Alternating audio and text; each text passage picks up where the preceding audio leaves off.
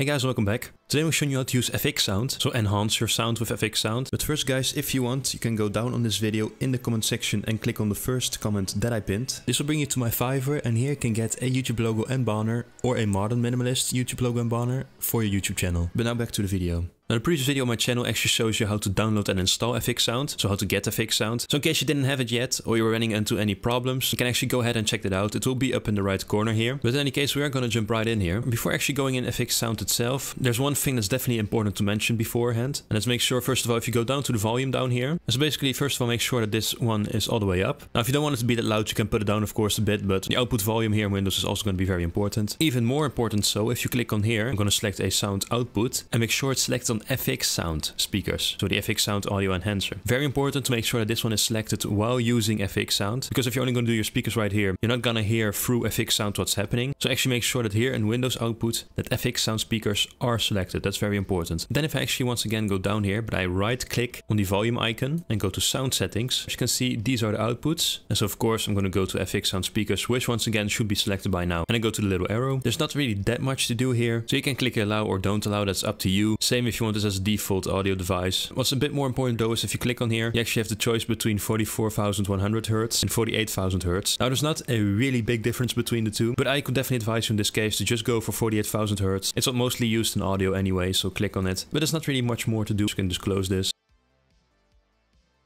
Now, of course, the important part, FxSound itself. As you can see down here, we have the application. You can actually right click and do pin to taskbar. If you want it, of course, down here on the taskbar. You can also go to start, of course, type FxSound. And here, as you can see, we have once again the application. You can also right click on it and do it pin to start. Now, I already have a pin to start, so it says unpin from start for me. But of course, if you click here, you can pin it to start. Once again, pin to taskbar. You can also do the open file location, which of course will bring us here, where you can also, by the way, check for updates on FxSound, which could be useful. And here you can right click, do show more options, send to, and then desktop, and also create a desktop shortcut if you want that. So that's a nice little thing to know there. Also something else that is actually also quite important is that if you minimize or close FxSound, it will actually be in the system tray. So these little icons here. As you can see, it's already running obviously, but what you can do here. So do make sure that if, for example, you minimize or close this once again, there's a big chance it's still playing in the background. And then you have to go to this little arrow here. You can also right click, open it again in case of course it's closed, turn on or off. Actually go directly to the settings or exit. And if you click exit, you will be exited out of FxSound. So if you just click a little cross here, it's not necessarily closed, it might be playing in the background. So if you really want to close it, you can go ahead and click exit here. Then it won't be running anymore. So something that's definitely also worth mentioning in case you're a bit lost where the application goes if you put it in the background. Now here we are with the latest FxSound layout. Of course, obviously at the moment I have 0 settings. If I actually click this right here, and so it becomes red pinkish, well that means that it's enabled. So if I do this and it's grayed out, it's disabled, and I click again and it looks like this. Once again, a bit of a light red pink color, that means it's enabled. So very important to distinguish those two to actually know that it's turned on. So here's of course going to be the presets, the output, here's some effects and the EQ. Up here you can go to more detailed settings, and actually here we can make it smaller so it can become like a little tab down here, and of course minimize and close it. But once again, it's probably not entirely closed until you go down to the system tray and exit. And so going to the output, which is of course very important, it should actually be on the speakers in this case. Now you might have some other outputs here, but in this case it simply needs to be the speakers where you usually hear your sound in. So you might have headphones, you might have speakers on your desk, but no matter what, make sure it's the output that you usually use, your speakers. That is actually very important, because even though, once again of course, this down here in Windows, in the sound output, it should be FxSound speakers. So that is for the Windows output. It should actually be your normal regular speakers in FxSound itself, so that you actually hear the audio through there to your speakers. So important to distinguish those two and have to keep in mind when you set this up. And you should also put FxSound as an output in any other applications or programs. So for example, if I have Discord here, an output device, I just make sure it's selected to FxSound speakers, FxSound audio enhancer as well. So the same output, just like any other app I will be using. If you're going to use FxSound, put it to that. So now going to presets here, there will already be some integrated by default presets. So one that might be that is for movies. Some is just mostly a volume boost, for gaming, bass boost. And these aren't that bad, but I would advise you to create your own preset, which I will show later on in the video. As you can see, this one is one that I made myself. And of course you can adapt that to whatever you like, which is what I will show you in the EQ and other FxSound effects. But if we made any changes here, we're actually later on going to save this as a preset so that you also know how to do that, because at the moment a lot of here is going to be grayed out because we haven't done anything yet in FxSound. We have nothing yet. So that's why we first have to make changes, save them, and then we can actually do some grayed out options here for later on. So I actually found a video right here that I'm going to use as an example to show you how all of the effects in FxSound actually work. So I can play a bit. You can hear some ambient music. And if I actually go to FxSound right here, if I play the audio, you can already see some small waveforms here. But of course, I haven't done any changes yet. I'm actually going to show you these one by one here. So the clarity, first of all, makes it a bit higher and of course clearer, but don't do this too much. Because as you can hear, it will become very thin. The sound will get very thin. So the clarity in general, you probably won't need to put it that much. Really 1 or 2 might be enough already in some cases. Don't overdo that, I would say. Ambience. Ambience actually mostly gives it a bit more of a reverb. So if I put this, you can hear it gives some reverb. Reverb is basically like a larger sound. You can hear no reverb. And some more, let's say, reverb. It's ambience. Once again, you don't have to put that up too much. It really depends. The same goes for surround sound. It really is what you think it would be. But this one's same. On headphones, it doesn't really sound that good, actually. You can put this up a little bit. On speakers that are actually on your desk, that you have like next to your computer, it might actually sound better to have that surround sound and get more of a cinematic experience, of course. But with headsets, don't put it up too high, I would say. Now something very important, if I for example put this down here, I'm gonna purposely put this down quite low. I can actually do a volume boost in FxSound as well. So of course, how to boost your volume. In this case, in FxSound, of course. So if I do this, right now the volume, as I said, is quite low. That of course is gonna bring it up quite a lot. This is gonna bring it down. So in case you might only have to use this for a volume boost, you can actually do this. It goes up to 10. It can get quite loud, of course, watch out for that. But you can also just use FxSound just for a volume boost, you know, or actually something else as well. You can actually also do a bass boost. Just gonna put emphasis on the bass, on the low end of the audio. Just gonna be a lot of low end. Quite thick of a sound, so you don't want to put this up too much. It really depends what you're using it for. And if you listen to it, you can clearly hear the difference. So that's in case, of course, you can also only use it in FxSound to bass boost anything you want to listen to. So that's actually very nice that you have those options as well, apart from like the other options we already have here, you know. So now very important as well, I'm actually going to go over EQ here. So the EQ, this is going to be the EQ chart. Don't worry, I'm going to actually explain you the frequencies here that you can actually change as well. If I do this, for example, I can see 44 Hz and I can go up to 81 Hz. This one can start at 88 Hz and then go up to 162. So you can actually select a specific frequency here, which is actually very useful. And so the first ones right here, so 62, 81. I won't really advise you to use those because anything under 100 is actually quite rumbly. Now this is actually more specifically for vocals. You do anything that has like a voice in it. So if you're watching, for example, a movie or a series, I would advise you to avoid these two and start at, for example, if I use the third one here, around 100 Hz. If anything, as I said, like voice, vocals, whatever, singing is included, I would advise you to approximately start around 100 Hz. And there you can actually go up to like 120, 140, 50, up to like 200, I would say. And from like 200 afterwards, you really shouldn't go too much. But I'll go over that afterwards. So here, of course, you can boost it. So this is called boosting. This is when you put it up. And this is called cutting, when you put it down. So now I'm boosting a frequency by going up.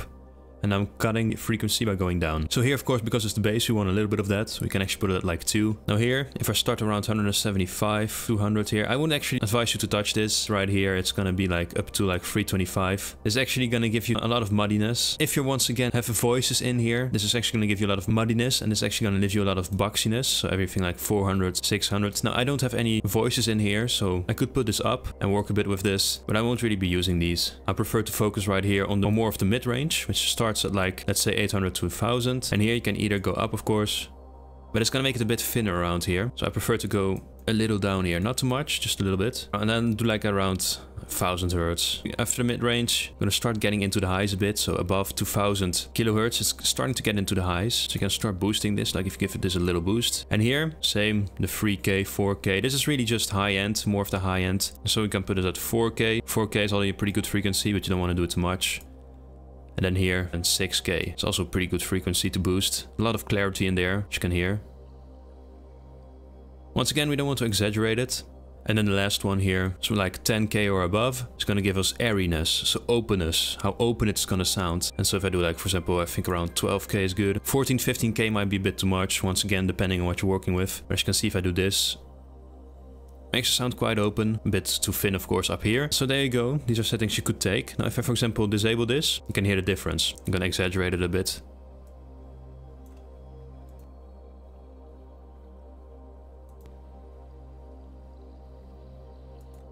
Quite a big difference there. So that's what EQ can do, of course. So to keep that in mind, so this is actually what I will be keeping at the moment. Sounds good to me. Of course, do this appropriate to what you're gonna do. So if you're planning on watching movies or series, it's gonna look different for you right here. Once again, these are gonna be the lows. And generally you don't want to touch these two. I would say start around 100 Hertz. So it's gonna be the lows. These two same here, it's gonna start to get the mid-range here. So we have the mid-range. And here it gets into the highs, if you will. Above like 2K. And then of course 4-6K up to like 13 to 15K. So that's how you have to see it as well. Lows, mids, and highs, and then you just want to see what you want to control. So this once again will look a bit different if you're planning on only watching series and movies with this and not only music. Keep in mind that the vocals are important in that case, or the voices of course in the movies and series.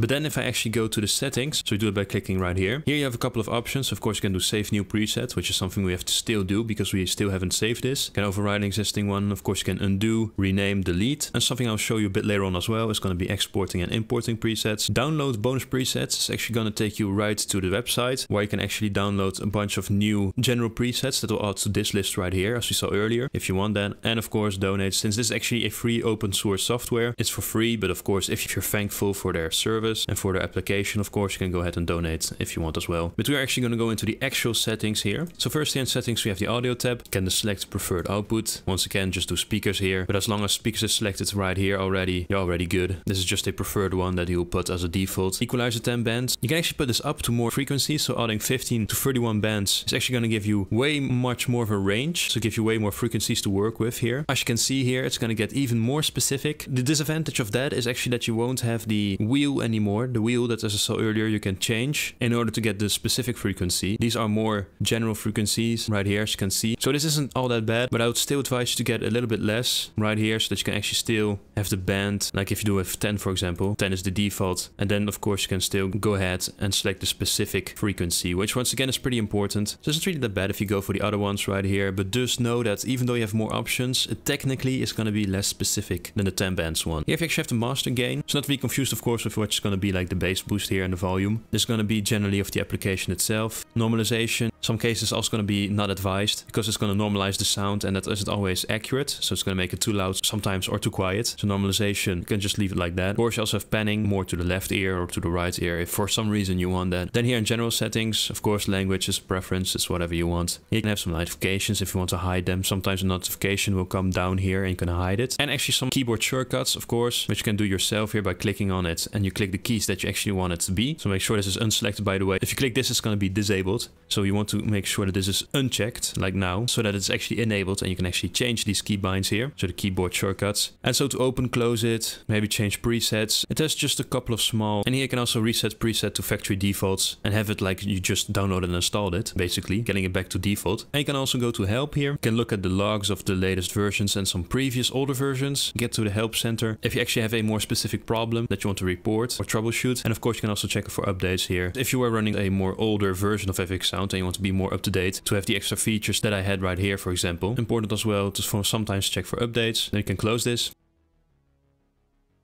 Now we are going to save a new preset. So I'm just going to call this tutorial. There we go. You can click enter. You can see the message right here. New preset tutorial saved. And so it has been added, of course, to the list of presets here as well. And so now, for example, if I make a change, if I put this back to 0 here, all of this I put back to 0 and then go back here. And I can do then overwrite existing preset tutorial. So now overriding it. Once again, down here, the message changes to preset tutorial saved. So now the new little changes I've done are saved. So now I'm actually going to show you how to export presets. So if I want to export this one right here, the one called tutorial that we just did, and click on export presets. Now here you have the list, the default ones, and of course the one I want to be exported, which is going to be tutorial. Click export, and then it says presets are exported successfully. Click OK. It actually immediately opens it up to the folder. Now it should actually be in your documents. There should be a folder that has been created that's called FxSound. Click on that and then you'll be in FxSound, as you can see. Then you go to presets, export, and here's the one. It was called tutorial. This is the one that we just did. So then you also know the file location where it would be saved, in this case a preset. Now then we can actually also import the preset or presets in question. So if I click on it, once again, if you go to your documents, you should have the FxSound folder. Then you go to presets and export here. I can then import the one in question. The same principle as we saw before, but this way it of course would be to import one right here from the path as we saw earlier. And you can also of course get it from exterior source. For example, a YouTuber or a streamer gave you that, or you got it from a forum. Those settings, then you can of course import it there so that you immediately have all those settings ready to load.